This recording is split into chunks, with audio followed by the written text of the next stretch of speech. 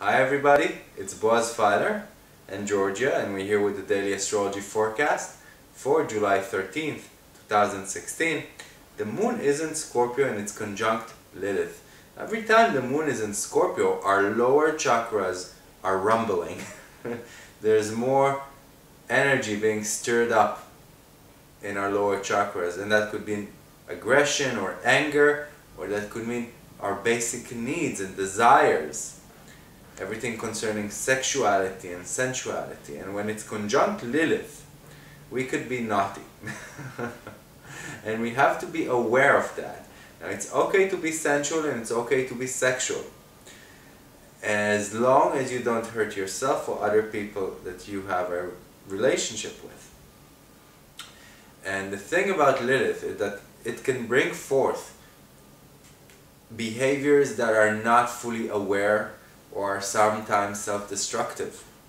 So just understand that this is an influence that we are having now and that we need to be aware of. And that becomes even more sensitive because Mercury, that's going into Leo tomorrow, is conjunct Venus that already went into Leo today.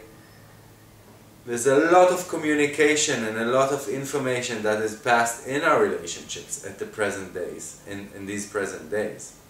And there's a lot of emotional needs that need to be met.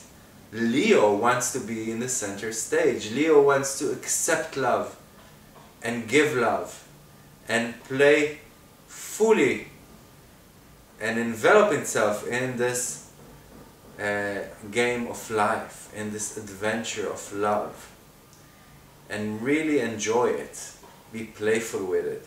And if that is not occurring in your primary relationship, we should be careful not to take it for granted or think that it's not important enough and we can move on and look for it elsewhere without thinking two times about it.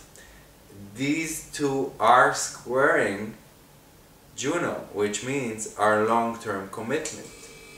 So these are all issues that could play out these days in our relationships. And Mars is in a Yod configuration with Uranus and Vesta, which means that we don't have a lot of patience regarding anything connected with our desires. So just be aware of all of that, and I hope, and Georgia hopes, you're going to have a very positive day.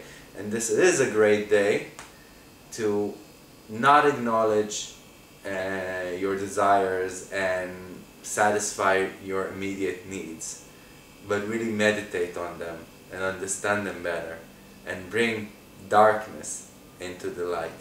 Thank you for listening, and I'll see you all tomorrow. Bye-bye.